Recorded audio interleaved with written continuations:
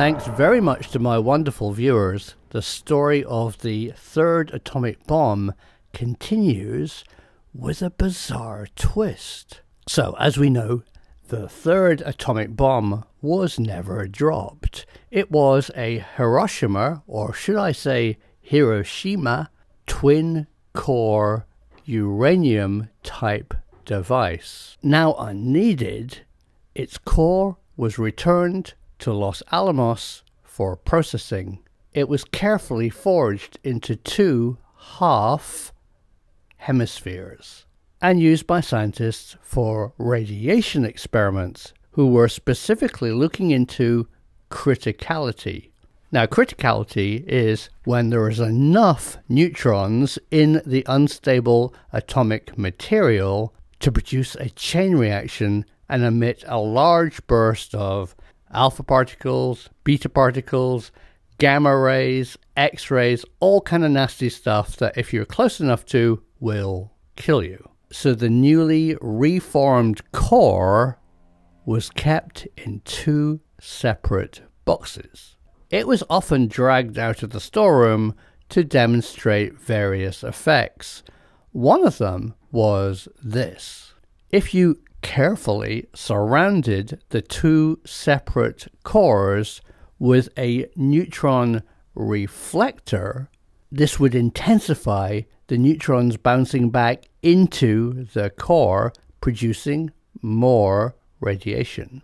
But it was vital that the two halves of the core were kept apart and it did not go critical. And this is where the story becomes really strange. In my film, and in many films about the testing of nuclear weapons, we've probably seen this guy, this rather cool looking guy, in shirt sleeves at the White Sands first nuclear test. Meet Dr. Louis Slotin, a brilliant physicist who worked on the Manhattan Project and later, after World War II, continued his research at the Los Alamos Laboratory. A dynamic character and supposedly a bit of a risk taker, he would often demonstrate to other scientists the near criticality of the third atomic bomb's core. There were safety protocols in place, but Slotin removed the safety devices and used a flat-bladed screwdriver to maintain the safety distance between the reflector and the core. And of course, the inevitable happened. One evening, while demonstrating the core's potential, his hand slipped, the screwdriver fell out, and the reflector closed the gap, causing the core to go critical.